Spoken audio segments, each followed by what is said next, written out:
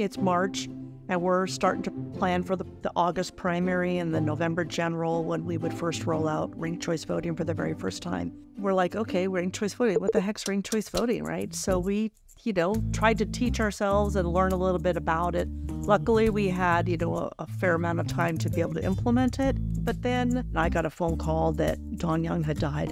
For so many Alaskans, Don Young is the only congressman they have ever known. And I'm like, oh, Don Young died. That's terrible. And then I'm like, oh, Don Young died. That probably means we're going to have a special election. Ranked choice voting in the top 4 primary was done by a citizens initiative.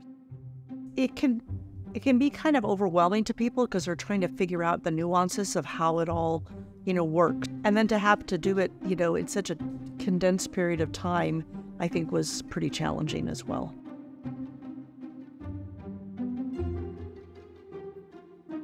So this is the building that I worked at when I was working for the Division of Elections. Ranked choice voting was very new to voters, and the whole idea of tabulation and somebody who is in first place may not eventually win is very hard for people to understand.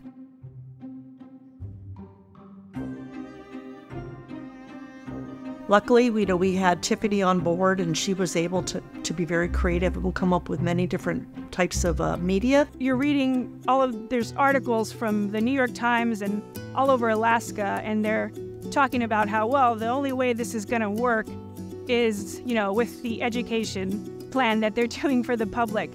And so I'm reading all of these, and I'm like, okay, cool. So that's my job.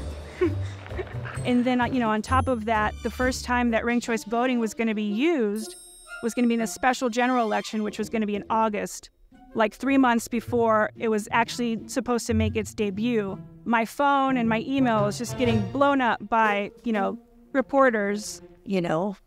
Everybody was paying attention. I was a little bit nervous just on election day because I wanted their vote to count. And if they didn't know how to mark the ballot correctly, it's possible that their vote wouldn't count.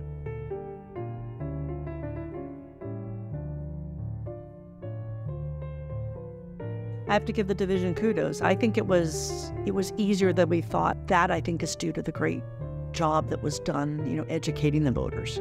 I feel like the new system that Alaska has in place, you have more choice. You have more choice in the primary, and you have more choices in the general.